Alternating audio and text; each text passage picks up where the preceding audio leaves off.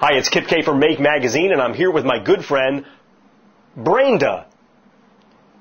She's going to help me out today as together we build a pair of binaural stealth mics on today's weekend project. Right?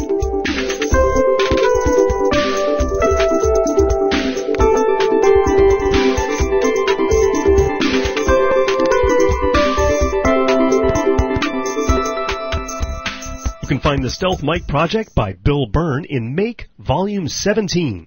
The microphones we'll be using are a pair of condenser microphone elements from Radio Shack. I needed some solid core wire, the smallest diameter possible, and I decided to use some magnet wire. You'll also need a pair of earbud replacement cushions and an 1/8-inch stereo plug.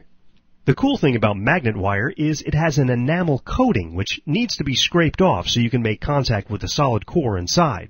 Then we'll be using this metal alloy and heating it up to around 670 degrees until it melts, which will allow us to join the magnet wire to the microphone contacts.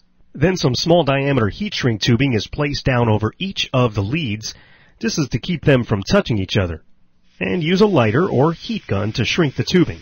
Then to make the wire a little sturdier, we're going to use another piece of heat shrink tubing to hold those in place.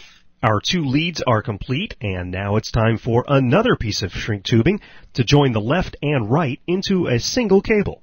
Now we'll unscrew the housing for our stereo jack and join the positive and negative wires together. Now don't forget to put the housing over this before you make your solder connections. I don't know how many times I've done the opposite and had to unsolder what I just did in order to get the housing on.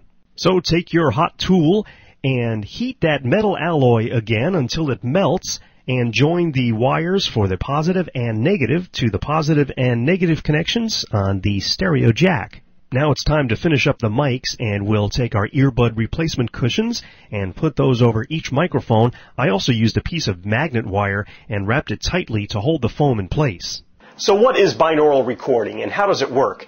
Well, the idea of binaural recording goes back to the late 1800s when it was first played with and kind of developed. And the idea is to place two microphones about 7 inches apart from each other. And that's the same distance between most people's ears. And what you'd get is a pretty cool recording effect that you could really only realize by using a set of headphones.